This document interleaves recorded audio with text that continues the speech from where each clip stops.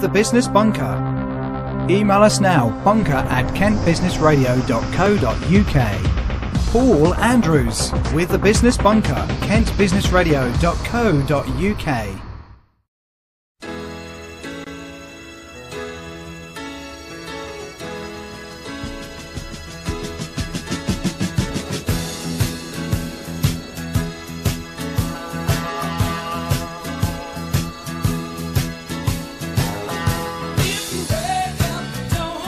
Good morning, everyone.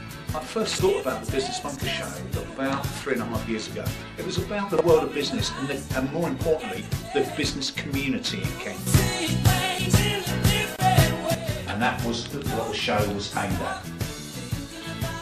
Those people that run small businesses, that work for themselves, work as freelancers or as start-up businesses, it was about encouraging them, getting them to be part of a community. We've now just finished show number 125. We've been doing it for 3.5 years.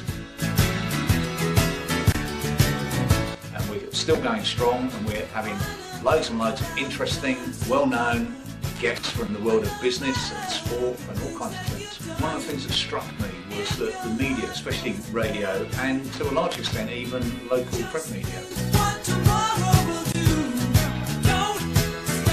doesn't really cover business very well.